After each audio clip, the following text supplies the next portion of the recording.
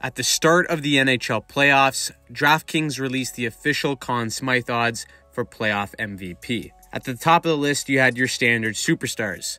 David Pastrnak, Connor McDavid, Nathan MacKinnon, Austin Matthews, you get it. But all the way down the list, you had Roope Hintz at plus 4,500. Fast forward to today, Roope Hintz is the leading point scorer remaining in the NHL playoffs by being only 1 point behind Connor McDavid. Hintz has been a monster for the Dallas Stars on this run, and here's how. If you look at the physical attributes of Roope Hintz, he is the perfect build for a hockey player. At 6'3", 215 pounds, he can skate like the wind, he's got incredible hockey sense both offensively and defensively, and he wants to attack the game. If only there was another 6'3", 215 pound player who could do the same, right? Just kidding, Leaf fans, I know that was a jab, but for real, at that size, there's very few players in the NHL who can skate like Roope Hintz. Flat out, Roope Hintz has got game-breaking speed.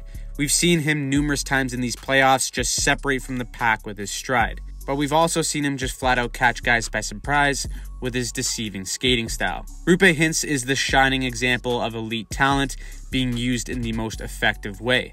Because of his unbelievable speed, there's rarely ever a puck that Hintz isn't skating into. What I mean by this is that it's extremely rare you'll see Roope Hintz get a puck where he's flat-footed. This is a testament to his hockey IQ, but it's also by design from the Dallas Stars.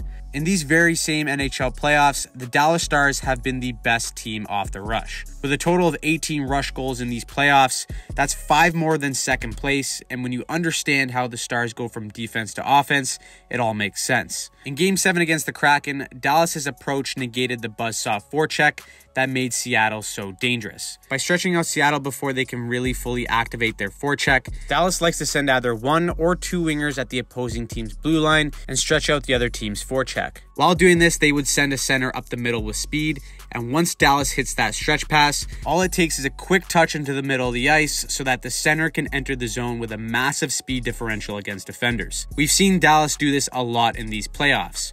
When you have a player like Hintz with game-breaking speed bursting through the middle with possession, he can literally pass it to himself and score. This is how you maximize the skill set of your players. But as we know, hockey is made of broken and ugly plays. So when things aren't all set for Hintz to get the puck on the breakout, they simply airmail it and let him work his magic with his speed. Hintz's Game 7 goal was a direct example of this. Dallas forwards are all still in their own end, so Heiskanen just airmails it and lets Hintz work his magic. In general, defensemen hate when this flip play happens to them because there's so many things that can go wrong, like a dead puck like we see here. But when you have the speed of Hintz also coming at you, it just makes it a really tough situation for defenders. Dallas also did this on Wyatt Johnston's game-winning goal. With no clean outlet for a pass, Dadonov just simply airmails it with Wyatt Johnston being already at the opposing team's blue line. He gets it with some time and space, and obviously the finish was just lovely. Dallas's system is designed to let players like Hintz fly, but the MVP conversation comes up when you make plays like this. Check out this ridiculous set of hands on him to pull this puck into his body and not only avoid the Grubauer poke check, but to also roof it upstairs all in one motion. So many players would just slap this puck towards the goalie in this position, but not Hintz.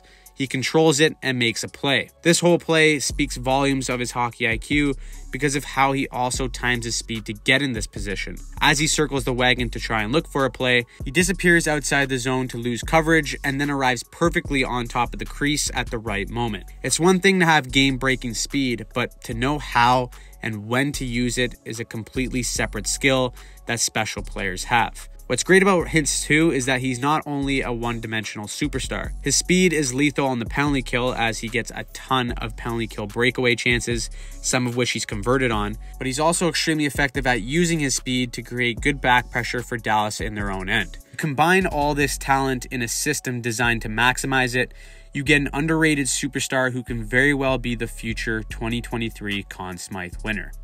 So, what do you think about the Stars and Roope Hintz? Do you think he wins playoff MVP if Dallas goes on to win the Cup? As it stands right now, he's still not the betting favorite to win the Conn Smythe, but only time will tell. Let me know your thoughts in the comments down below, and before we end the video, I want to thank our sponsor, Hockey Training. If you're a hockey player who wants to improve your game, the Hockey Training app and YouTube channel is the best place to be. Armed with drills inspired by some of the greatest NHL players in the world, it is the #1 spot to take your game to the next level, both on and off the ice. If you're interested, I'll leave the links in the bio down below. If you want to see more NHL playoff breakdowns just like this one, make sure you click that subscribe button.